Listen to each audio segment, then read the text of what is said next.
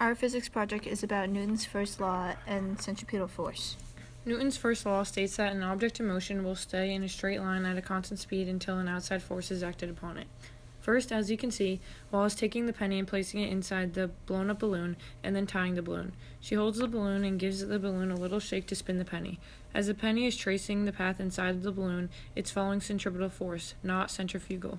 The penny is staying in motion until another force acts upon it. Gravity, as well as friction, is acting on the penny, pulling it down towards the bottom of the balloon until it stops. Newton's first law also states that the object will stay in a straight line at a constant speed unless it's acted upon.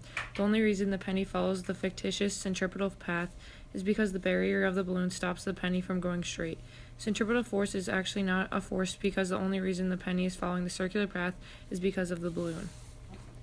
Next, Michaela takes a hex nut that is shaped like a hexagon and places it inside the blown-up balloon. Then she gives the balloon a shake, and the balloon, this time, produces a noise when the hex nut goes round and round. The centripetal force with the hex nut is demonstrated similarly to the penny, but since the hex nut is heavier and not as smooth as compared to the penny, when it is spun around, it makes a noise. The friction between the balloon and the ridges of the hex nut causes the balloon to scream when it is spun at such a fast pace. You can even feel the vibrations of the hex nut against the balloon when it is spun fast because of the friction it is creating. The flat edges of the hex nut allows it to vibrate and bounce along the inside wall of the balloon.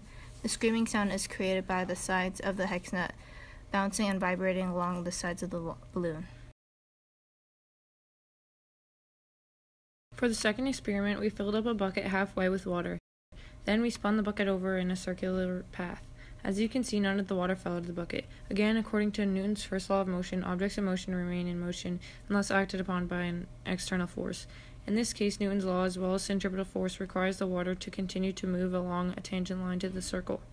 The force keeps it turning toward the center of the circle.